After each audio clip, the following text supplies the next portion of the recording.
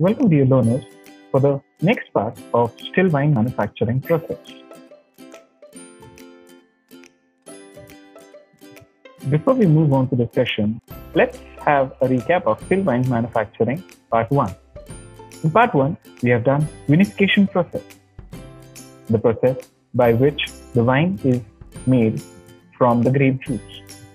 Next, we did the first initial stages of vinification process.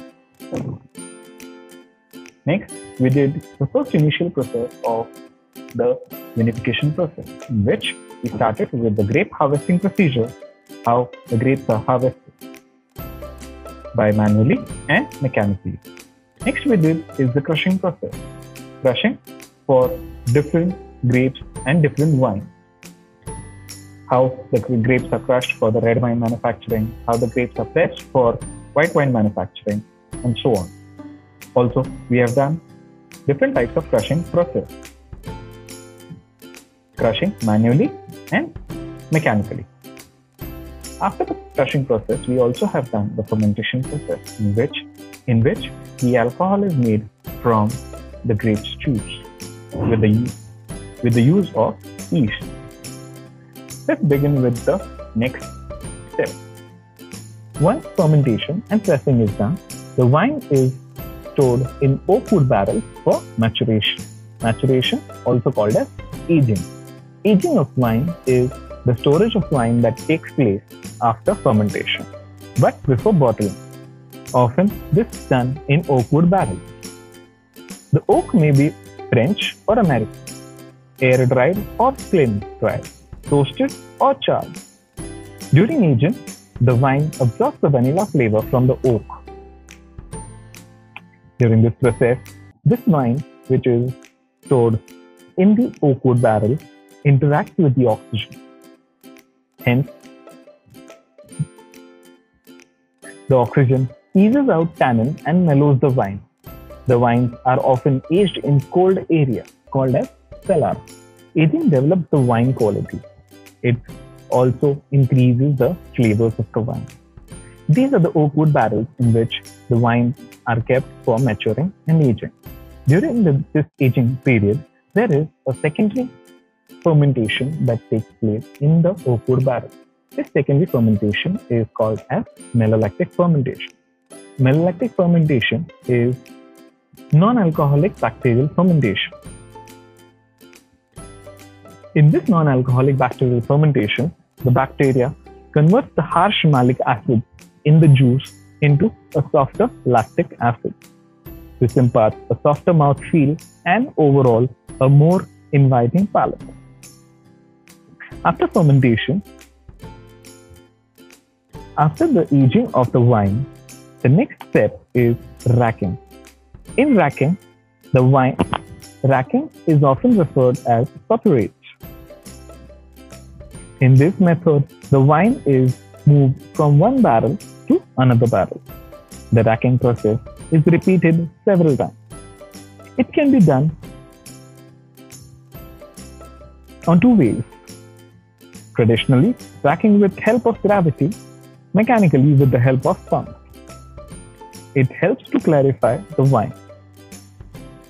This is the traditional method of racking done through gravitational force, where the oak wood barrels are kept on one top of each other and the top barrel consisting of the wine is transferred to the bottom barrel, where the winemaker checks the wine which is transferred from the top barrel to the bottom barrel in the light of a candle so as to stop any lees from entering the bottom barrel, which indirectly makes sure that the wine is also filtered.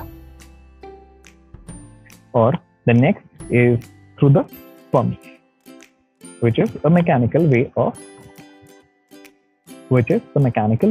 racking. Once the racking is done, a process called as trimming is done. In this step, it removes certain microscopic solids still remaining in the fermented mass.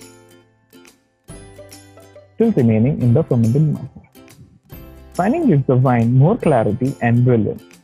Some fining agents work by carrying undesirable suspended particles to sink to the bottom. Some of the fining agents used for fining the wine are egg white, colloidal silica, bentonite, gelatin, and isinglass. These materials have cleaning power. They attract the particles in the wine which then settle at the bottom, after which the clear wine is siphoned off. In these oakwood barrels, the fining agent is added from the top, where the fining agent settles all the leaves, which is the impurities present in the wine at the bottom, and hence the wine that is extracted is without the leaves. After the fining, there is filtration. In filtration process, the wine is passed through cellulose or asbestos to remove any sediments that are present, which makes the wine cloudy and which might cause a secondary fermentation later. This is what the change will look like once the wine is filtered. If it's a white wine, it will be clear. If it's a red wine, there won't be any sort of leaves or particles present in it. Once the filtration is done, the last process is blending.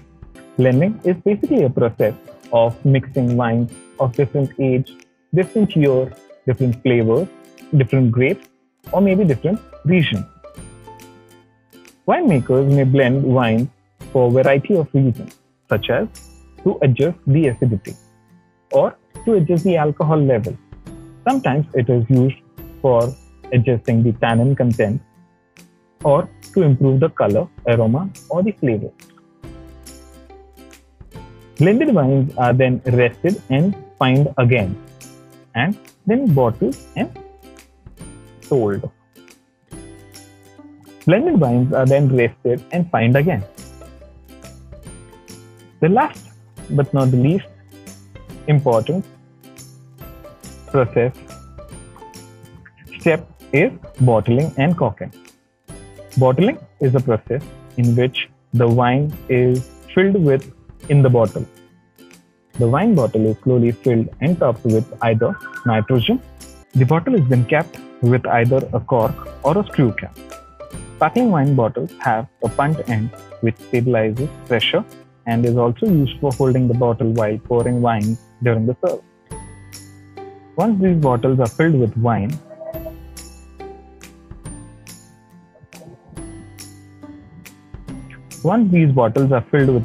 and the desired gas, these bottles are corked.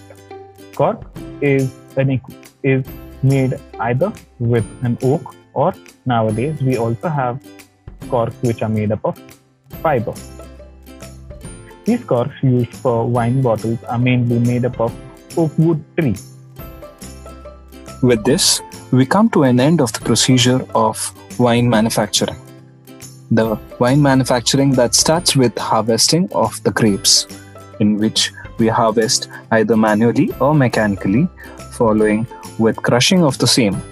During crushing, the destemming of the grapes is also done, where the stems are used as the natural fertilizers in the vineyards, followed with fermentation, a process of 5 to 7 days where the wine is actually made, where the sugar present in the free run is converted into ethyl alcohol and CO2 gas by the Saccharomyces cerevisiae, that is the yeast that is added during the fermentation. Once this fermentation process completes, the wine is then kept for aging. The aging happens in the oakwood barrels. Once the wine is aged, the racking process is done, followed with the fining process. In this fining process, the wine that is having some sort of sediments, which are called lees, are clarified. Once the fining is done, the wine is again filtered. In filtration, the cloudy wine is converted into a clear wine.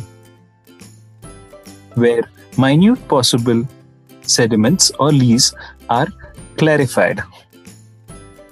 After the fining is done, after the filtration is done, this wine is then blended.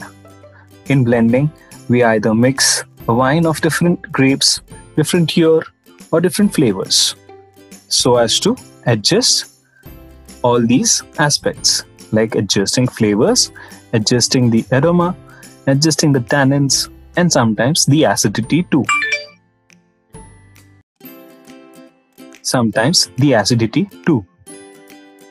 Once the wine is blended, this blended wine is further matured for a while, and after the maturation, the wine is bottled. Bottle which is filled either with CO2 or nitrogen. And once the bottle is filled with wine and desired gas, it is corked. The cork which is made of oak wood or either fiber or rubber. And there we are with a beautiful wine to enjoy.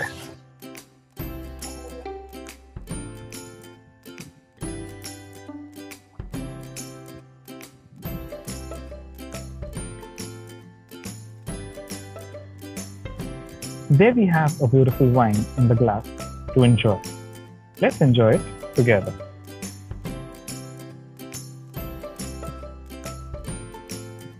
There we have a beautiful wine in the glass to enjoy. Let's enjoy the wine together. Thank you so much.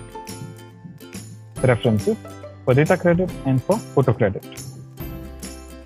Thank you.